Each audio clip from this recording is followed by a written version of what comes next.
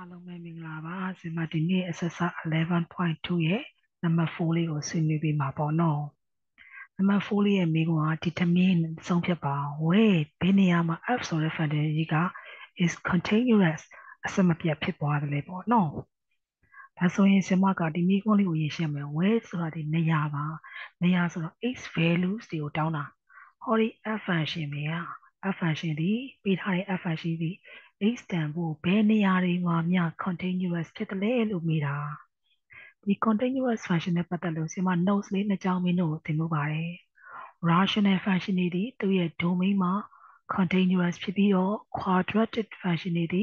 real number မှာ continuous ဖြစ်တယ်ဆိုပြီးတော့ဆင်မ example လေးဆွေးနွေးခဲ့ပူပါတယ် okay မမမီလည်းပြဿနာမရှိဘူးအခုပြန်ဆွေးနွေးပေးမယ်ကြည့်ပါဦးပေးထားတဲ့ function လေး f for x equal to x minus 3 by 2h plus 1ဒါလေးကို rational function လို့ခေါ်တဲ့အပိုင်းကိန်းလေးပေါ့နော်စမတို့သင်ချာမှာအပိုင်းကိန်း function လေးကအပိုင်းကိန်း rational function ဖြစ်တဲ့ပိုင်းခြေမှာ x ပါလာပြီဆိုရင်အမြဲပြောဥပါတယ် domain လေးသတ်မှတ်ပြရမယ်ဘာကြောင့်လို့သင်ချာမှာပိုင်းခြေ3ညဖြစ်လို့မရဘူးပိုင်းခြေ3ညဖြစ်သွားရင် undefined အဓိပ္ပာယ်မရှိဖြစ်သွားလိမ့်မယ်ဒါကြောင့်မလို့ဒီလိုမျိုးလေးရေးပြရတယ်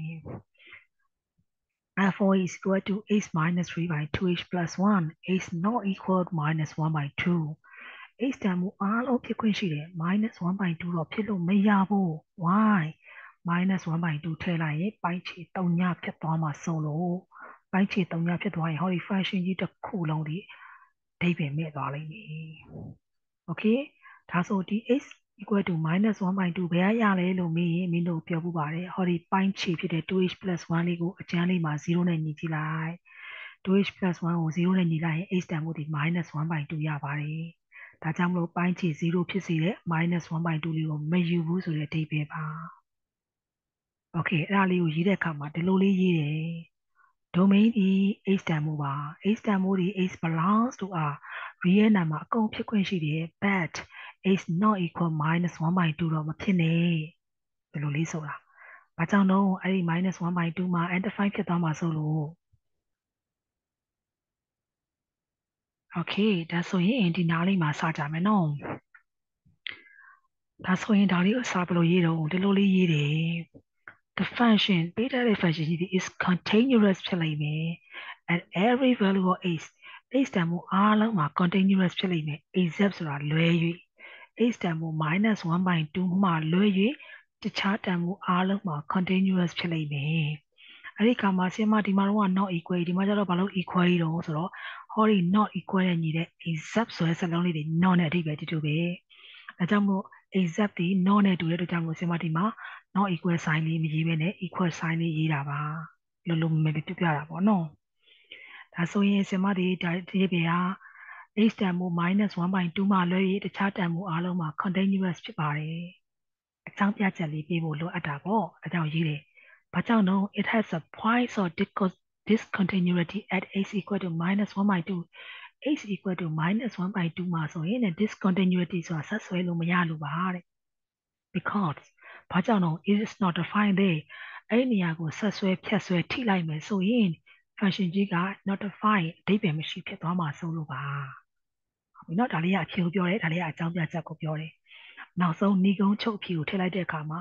ငါတို့ဒီ h တန်မို့ minus 1 by 2ကလွဲရင်ဘယ်ဘက်အချမ်းလဲအကုန်ရတယ်ညာဘက်အချမ်းလဲအကုန်ရတယ်ဒီလိုလေးလုပ်ပါတယ်သူ့အဖြေလေးရ The given rational function is continuous on its domain ဒီမှာ minus infinity ဘယ်ဘက်ချမ်းကုန်ရတယ် minus 1 by 2 and minus 1 by 2ကနေစပြီးတော့ညာဘက်ချမ်းကုန်ရပါတယ်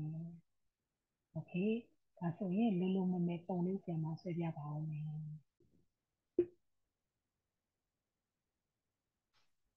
ပုံလေးကမဆွဲလဲရပါတယ်เนาะကျောင်းကဆရာမဆွဲခိုင်းရင်ဆွဲပေါ့เนาะမဆွဲခိုင်းရင်မဆွဲနဲ့ပဲဆရာမကတင်များသိကြမလားလို့ဆွဲပေးတာဟောဒီမှာ h y ဝင်ရိုးကြီး h တန်မို့ minus 1 by 2ဒီမှာဆရာမနင်းနင်းလေးနဲ့ဆွဲထားတယ်အဲ့တန်မို့ဒီထိလို့မရဘူးဖြတ်လို့မရဘူးဘာကြောင့်တော့သူ့ကိုထိဖြတ်ရင်ဒီ function ကြီးတစ်ခုလုံး undefined ဖြစ်သွားလိမ့်မယ်ဒါကြောင့်မလို့ဟောဒီမှာ minus 1 by 2ကစပြီးဘယ်ဘက်အချမ်းမှာအပြောင်းလေးဆွဲထားတယ် minus 1 by 2ကစပြီးညာဘက်အချမ်းမှာကြိုက်တဲ့လောက်သွားလို့ရတယ် infinity ရှိကြိုက်လို့သွားဒီဘက်မှာလည်း infinity minus infinity ကြိုက်တယ်လို့သွားတခြားဟာတွေအကုန် continuous ဖြစ်တယ်ဟောဒီ minus 1.2 လို့တော့ t လို့ဖြတ်လို့မရရှာဘူးကဲမယ်နော်ကဲဒုတိယတစ်ပုဒ်သွားရအောင်ဒီတစ်ခါတော့ f4 is equal to square root of a square root function လေး square root နဲ့ပတ်သက်လို့ဆင်မတို့သိတယ် square root ရဲ့မှာ minus လက်မခံဘူး minus ဆိုရင် real number မဟုတ်တော့ဘူးဒါလေးက grade တွဲကြရင်တက်တက်တင်လိမ့်မယ်တခြားကိန်းတွေကို imaginary number တို့ဘာလို့ဆိုတာဘာလို့လဲဆင်မတို့သိတာက square root ရဲ့မှာ minus လက်မခံဘူး3ညကနေ3ညထက်ကြီးတဲ့ကောင်ပဲလက်ခံတယ်ဒီလိုလေးရေးလိုက်မယ် f4 is equal to square root of 8ဟောဒီ 8လေးဒီတေးကြတယ်3ညနေစပြီး3ညထက်ကြီးတဲ့ကောင်ပဲဖြစ်ကြမယ်3ညထက်ငယ်သွားရင်လုံးဝလက်မခံတော့ဘူး8 less than 0ကိုလုံးဝလက်မခံဘူးအနုတ်တွေဖြစ်သွားလို့ဒါဆို domain လေးရေးပြီး domain ဒီ x set that x belongs to r x ဒီ real number တွေထဲမှာပါဝင်နေဘာတွေပဲဖြစ်ကြမို့3ညနေစပြီး3ညထက်ကြီးတဲ့ဂိမ်းတွေပဲဖြစ်ကြမယ်3ညထက်ငယ်သွားပြီဆိုတာနဲ့အဓိပ္ပာယ်မရှိတော့ဘူး real number မဟုတ်တော့ဘူးဆိုတဲ့အဓိပ္ပာယ်စာလေးဘယ်လိုရေးတော့ function is continuous ပေးထားတဲ့ function ကြီးက continuous ဖြစ်တယ် at every value of x x တန်ဖိုးအားလုံးမှာ continuous ဖြစ်တယ် except လွဲ၍ x less than 0 3ညထက်ငယ်တဲ့ကိန်းနေရာလွဲရင်တခြားနေရာတွေအကုန်လုံးမှာ continuous ဖြစ်တယ်။ဘာကြောင့်တော့ x တန်ဖိုး3ညထက်ငယ်သွားရင် discontinuity